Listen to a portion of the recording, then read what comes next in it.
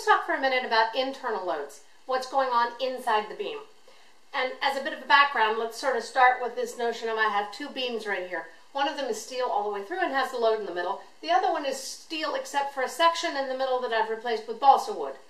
Clearly, the free body diagrams and the loads on either end for both of these situations are going to be exactly the same, but one of them is likely to break. The material has something to do with that, obviously. It's going to matter. But if I put this same force, F, over here on the steel, this one's still more likely to break. Beyond the material, what else is going on? If you take sort of your old, I have a stick that I picked up from the yard, and I want to break the stick, how do you break it? You might actually bend it. And if you bend it too far, it snaps. What's happening in this one only has one material, it's oak all the way through. What happened in the middle of my stick?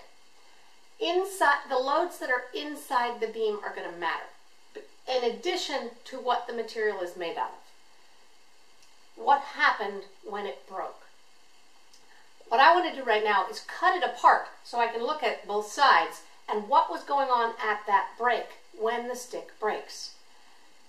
It's kind of like what we were doing when we were looking at trusses by the method of sections, except I'm not necessarily cutting just two force members. In fact, when I'm trying to bend this like that, I'm applying a bending moment, which means my stick was not a two-force member. So let's look at the free body diagram that I had initially. I might have some sort of forces on one side, some sort of forces and moments on the other side. What was happening in the middle? If I look at the rigid body on the left and the rigid body on the right, anytime I take two things apart, I have to put equal and opposite forces on there. And I know that the inside of a beam acts more like a weld than it does like a pin or something else. It certainly doesn't just bend. So when I take it apart, I have to put two forces and a moment on the inside. And they have to be equal and opposite. We call these shear, axial load, and bending moments. And often, not always but often, call them V, N, and M. Now, what side of the beam you take depends on what directions you're going to use. And we have certain sign conventions that we use for these so that we can communicate with each other. It does depend on your community. If you're in a different set of people that might have a different set of sign conventions. These are the ones we're going to use. V on the left-hand side of the beam, V goes down, N goes to the right, and M goes that way, counterclockwise. That left here means the side with the origin. So if you have a vertical beam and my origin is at the top, then that's the left-hand side of the beam.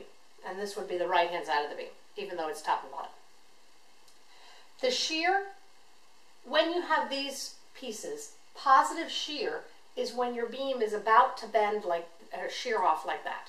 So if you come along in here and you karate chopping this to shear it off, the left-hand side of the beam will look kind of like that. That's the step down, that's a positive shear. A positive bending moment is when your beam is bending like this, like into a smile. And if it's going to stretch, that would be a positive axial tension, axial load. These three correspond to what happens if you have the system we just had a minute ago. I have like the simply supported a beam on either side with a force in the middle. The values of V, N, and M are going to change depending on where you look. So if I put V an inch away from the roller, or I put V 10 feet away from the roller, the values of V and M are going to probably be very different. So what are you going to do? You're going to take your beam, you're going to cut it at the point you're looking at, and you're going to put on the internal loads that look like this, and then solve equations of equilibrium to find out what they are.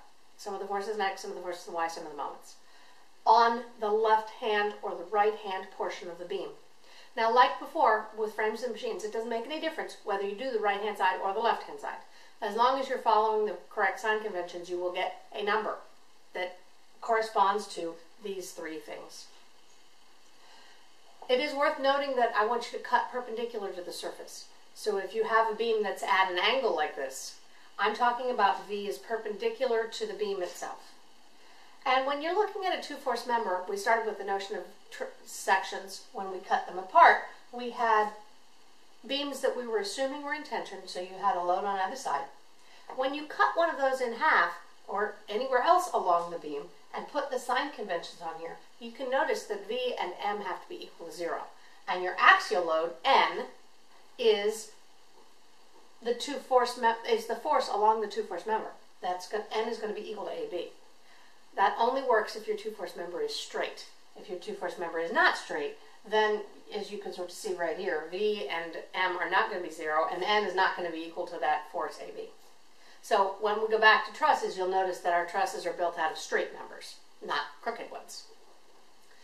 As you're working through all of these things, keep in mind that if you want to break something, it is the internal loads becoming too big that correspond to whether or not your beam will break. And principally, when we're looking at beams, we're going to be looking at this bending moment. That is most commonly, not always, but most commonly the way to break a stick. So if you went out to break this stick, you wouldn't put it on either side and pull on it really hard like some N. That's rarely going to be what would break a stick. In fact, karate chopping might work, but far more often what you will do is bend it.